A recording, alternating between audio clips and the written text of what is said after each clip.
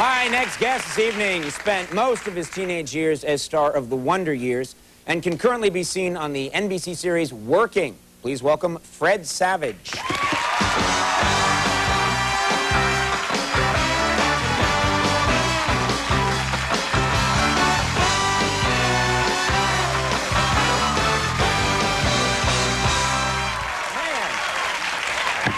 I gotta say, Fred, this is weird for me because I think it was back in, would have been probably 1989 or 1990. I was a writer on Saturday Night Live. 1990, yeah. And you hosted, I think you were 12 at the time.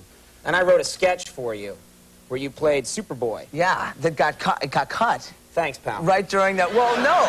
This is actually, I've been harboring this for a while because it got cut during on air during the. And I remember, yes. And I was upset because I really loved that sketch, and I got to do this great sketch with like John Lovitz and Phil Hartman and Dana Carvey. It was, you know, all these. I don't know how people. I managed to get them to be in it, but well, but then it got cut, and I felt really badly about it. And then like a year later, exact same sketch, same character, same dialogue, the same costume that they fitted, you know, me in.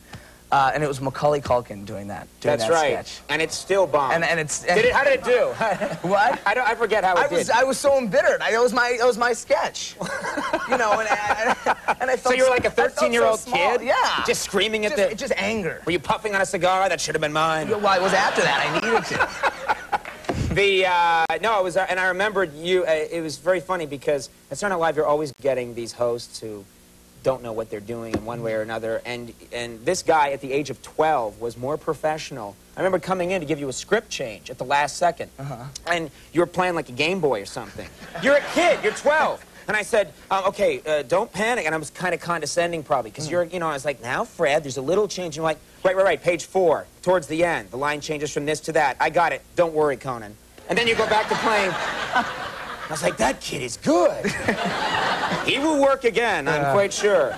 You're in New York right now. You having a good time? Yeah, having a great time. I haven't really spent a lot of time here before, so I had a chance. A lot of my friends came in town, and so we're all walking around the streets and kind of eating and going shopping and enjoying it. Yeah, what kind of stuff have you done?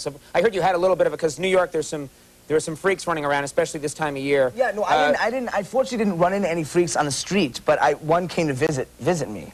And I was in my hotel room, and like I got flowers were being sent up, and they said they had flowers. I said, oh, that's great, you know, I like getting flowers. Right. And so this delivery man came up with the flowers, and you know, it was kind of this gruff-looking guy, and I was signing the thing, and he says, you know, do you know who I am? You know, we've met before. Do you know who I am? I said, I don't know who you are. And he said, well, he got really angry at me, and he said, well, I'm your father. I'm your dad. Why don't you remember me? It was kind of very like Star Wars moment for me right there, and I was like, well, I guess I don't. I'm sorry, I don't remember you. And so I was kind of trying to fill out the thing and sign my name, and he listed off all these people that I should know, and I didn't know any of them. And he, you know, he looked at me one last time and said, well, I bet you know Michael J. Fox, and he turned on his heel and left. Well, he sure told you off. Yeah, well, yeah. See, that kind of thing happens to me, except it really is my dad. Okay, we'll see. I'm like, look, old man, come on, move along. Yeah. I raised you. What kind of stuff have you bought so far while you've been here? Well, we took me and my friends took a trip. We had to see FAO Schwartz, so we had to go see that. We bought 2 fantastic toys. One of them, we got a set of Darth Vader walkie-talkies, which we took into the park. Which not only can you talk normally, but they have a feature where you slide a button and you sound like Darth Vader on the other end. So those were a lot of fun.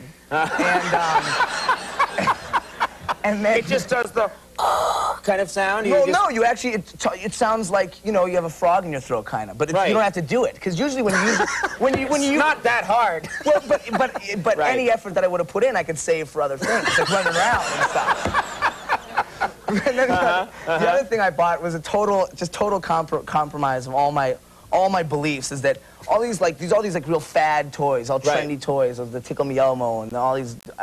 So I got, you know, those little virtual like pets. Right. They have on the keychain. They have a name. It's there's a Japanese name for them. I forget. I named mine Owen. You named it Owen? I named it Owen. And because those are difficult, you have to feed them regularly? Well, and I hated these things, and they were so annoying, and I bought one, and it's unbelievable. I love playing with it now. I kept it alive for 5 days, which there's a, and the best part about it in the package is every day is equal to 1 year on their planet. Right. And so they give you like this little sheet in the instruction book. It says like how you do according to how long you keep it alive. And like 6 to 11 is like needs improvement.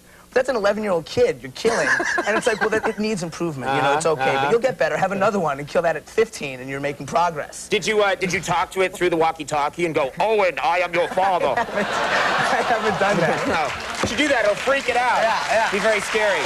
I got to mention this because we're out of time, but Working is on Wednesday. It's at 9:30 p.m. on NBC. It's doing quite well, and it's really it's very cool for me to see you again after all these years. I'll write you something better next time. Oh, thank you. I promise. Fred Savage, everybody.